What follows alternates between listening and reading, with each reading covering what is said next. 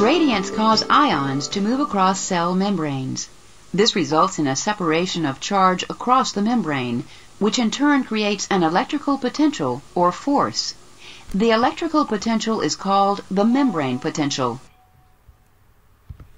Your goals for learning are to know the relative concentration of ions inside and outside of cells, to recognize that cells have selective permeability for ions, to understand the equilibrium potential for potassium, to understand that sodium and potassium determine the resting membrane potential, to realize that the sodium-potassium pump maintains the resting membrane potential.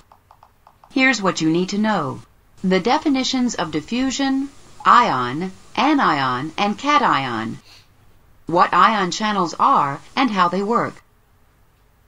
That opposite charges attract and like charges repel each other.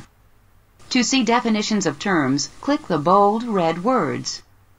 To review, recall that the intracellular concentrations of sodium, potassium, and chloride differ from their concentrations outside the cell in the extracellular fluid. You can measure ionic concentrations in a neuron by using the imaginary concentration meter. First, click an ion button on the concentration meter. Then drag the probe either to the extracellular fluid outside the cell or to the inside of the cell. When you release the mouse, the concentration value of the ion will appear in its appropriate place in the meter. Repeat for each ion.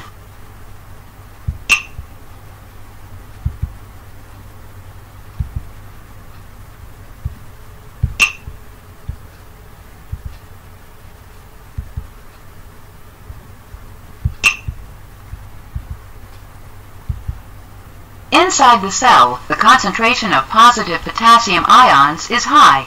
It is balanced by a high concentration of negatively charged proteins and other anions. In the extracellular fluid outside the cell, the concentration of positive sodium ions is high. It is balanced by a high concentration of negative chloride ions. Ions are not soluble in the lipid bilayer. They can only cross cell membranes by passing through watery pores called ion channels. If a cell has channels for a particular ion, we say it is permeable to that ion. Since most cells are permeable to some ions but not to others, they exhibit selective permeability. As drawn here, this cell membrane is impermeable to ions. Click the potassium channel to make the cell permeable to potassium. This cell is permeable to potassium. Many cells in the body are selectively permeable only to potassium. Now click the sodium channel to make the cell permeable to sodium. Excitable cells are very permeable to potassium and slightly permeable to sodium. Now click the chloride channel to make the cell permeable to chloride. Neurons are selectively permeable to potassium, sodium, and chloride. Cells are impermeable to the negatively charged proteins and other large anions found inside them. These anions are too large to pass through the cell membrane. The permeability of a cell for a particular ion depends on the number of channels for that ion and the ease with which the ion can move through the channels. For example, if an ion is small compared to the size of an ion channel, it goes through easily. Permeability can be increased by increasing the number of channels for a given ion. This cell is permeable to potassium. Let's see how adding or removing ion channels changes the permeability of the cell to potassium. Click any channel to add it to the cell membrane. To remove a channel, click and drag it out of the membrane.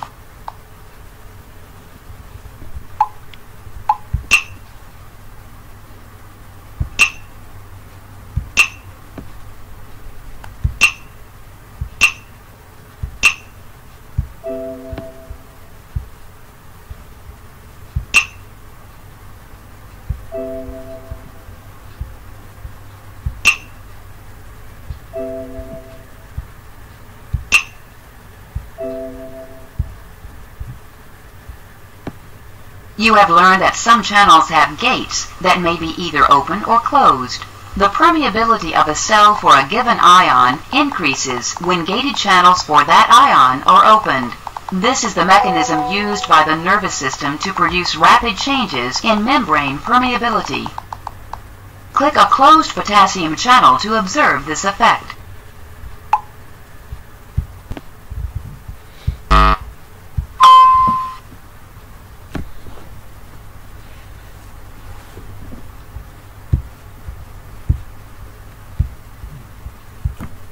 We are studying neurons, but before we talk about how ions move across neuronal cell membranes, let's talk about a simpler cell, one that is permeable to only one ion.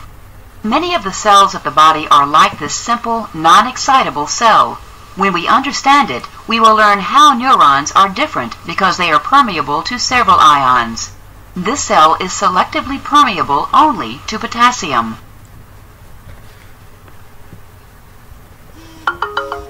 Gradients cause ions to move. Potassium will diffuse down its concentration gradient. That is from the area where its concentration is high to the area where its concentration is low. Indicate the direction in which potassium will move by clicking a potassium ion and dragging it to a channel.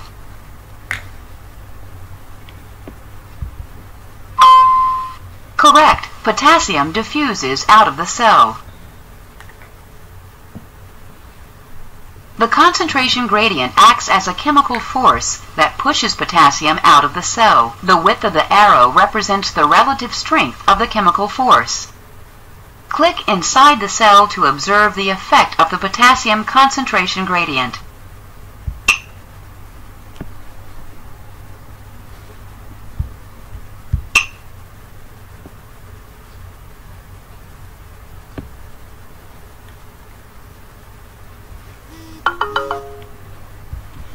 As potassium ions diffuse out of the cell, they accumulate on the outside surface of the cell membrane, making it more positive than the inside surface of the membrane.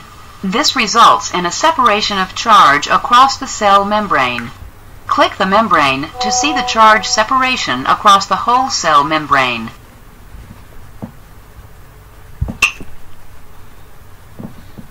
Here, ions inside and outside the cell are represented only by plus and minus symbols to indicate their charges. There is a net positive charge on the outside of the cell membrane and a net negative charge on the inside. This separation of charge creates an electrical potential across the cell membrane.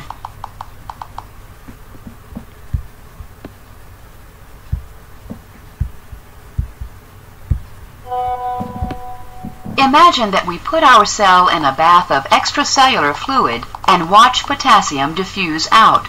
As potassium diffuses out, an electrical potential begins to develop. Since opposite charges attract each other, the developing electrical potential begins to pull potassium back into the cell.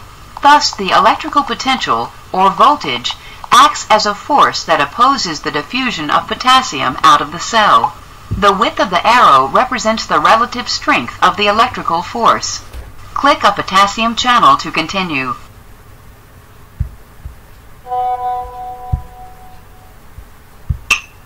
As potassium continues to diffuse down its concentration gradient, the developing electrical potential or force increases.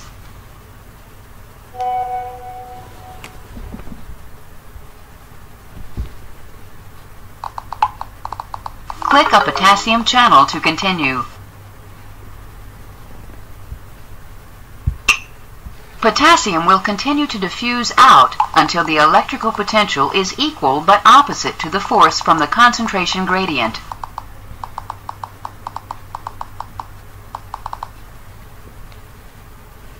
Click a potassium channel to continue. The electrical potential across the cell membrane is called the membrane potential. This potential is measured in millivolts. As you have seen, the inside of the cell is negative. Click the voltmeter to measure the membrane potential. As we've seen, a simple non-excitable cell has a concentration of 150 millimolar potassium inside and 5 millimolar potassium outside. At these concentrations, the chemical and electrical forces on potassium are equal and opposite when the membrane potential is minus 90 millivolts. At this special membrane potential, potassium is at equilibrium. This is called the equilibrium potential for potassium. Recall that neurons are permeable to more than one ion. Let's see how the membrane potential in such cells differs from the membrane potential in simple cells that are permeable only to potassium. Click the neuron to continue. When neurons are not generating electrical signals, we say they are at rest. Resting neurons are very permeable to potassium and only slightly permeable to sodium. They are also permeable to chloride, but since it contributes little to the resting membrane potential, we will not consider it further. Click the membrane to continue. We have observed the movement of potassium ions across a very permeable cell membrane. Now let's examine movement of sodium. Click a sodium ion and drag it to the appropriate channel to show it diffusing down its concentration gradient. The width of the arrow represents the relative strength of the chemical force.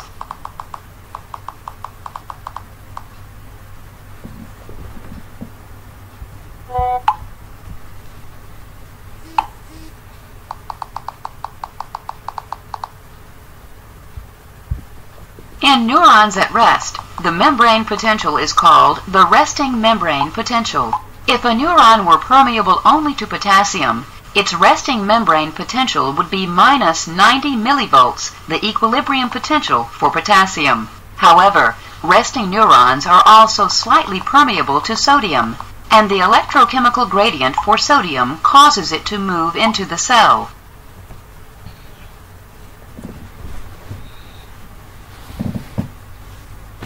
Click the voltmeter to see the value for the resting membrane potential of the neuron. The resting membrane potential results from the movements of both sodium and potassium ions. The positively charged sodium ions that have entered the neuron make the membrane potential more positive than minus 90 millivolts, which is the equilibrium potential for potassium. For many neurons, the resting membrane potential is close to minus 70 millivolts.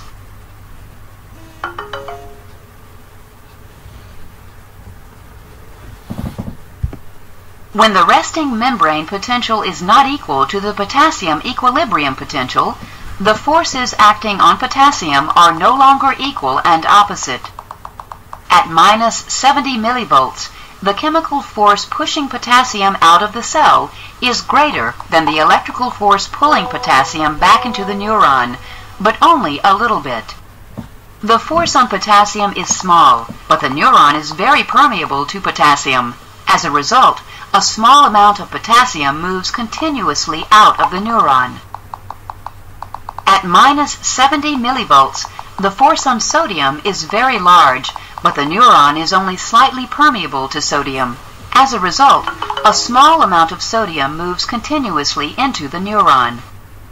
At minus 70 millivolts, the resting membrane potential, potassium leaks out of the neuron and sodium leaks into the neuron.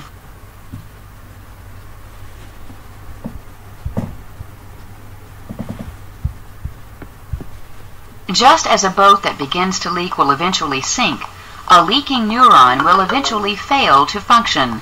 If ions continue to leak, the neuron will be unable to communicate. If the ion leaks continue, the concentration gradients for sodium and potassium will decrease. As the concentration gradients decrease, the membrane potential moves towards zero. When there are no longer any chemical or electrical forces to move ions across the membrane, the neuron cannot send or receive the electrical signals it needs to communicate. The captain can keep her boat afloat by bailing water out as fast as it enters.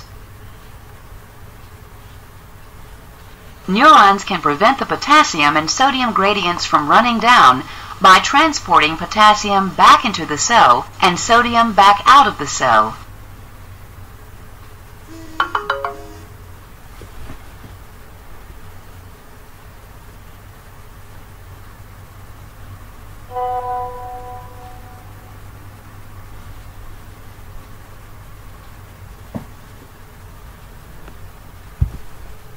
Of course, the neuron doesn't use buckets to move ions. A membrane enzyme called the sodium-potassium pump actively transports ions to compensate for the sodium and potassium leaks. This pump uses the energy of ATP to move sodium and potassium against their electrochemical gradients. 3 sodium ions are pumped out of the neuron for every 2 potassium ions that are pumped in. Click the pump to see it work. Click the membrane to continue.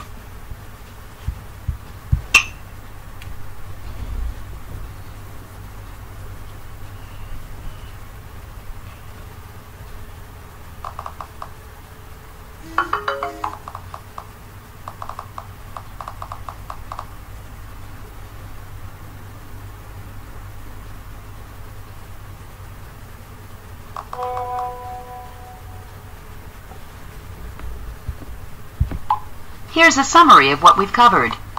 The concentrations of sodium and chloride are high outside cells in the extracellular fluid, and the concentrations of potassium and organic anions are high inside cells. The permeability of a cell for ions depends on the number and type of ion channels in the cell membrane. The electrical and chemical forces for a particular ion combine to become a single force, the electrochemical gradient, which causes the movement of that ion across the cell membrane. In simple, non-excitable cells, the membrane potential depends only on potassium. Potassium comes to equilibrium when the membrane potential for the cell is minus 90 millivolts. The resting membrane potential in neurons depends on the distribution of sodium as well as potassium across the cell membrane. Resting membrane potentials in neurons are commonly around minus 70 millivolts. The sodium-potassium pump is essential for maintaining the resting membrane potential in neurons.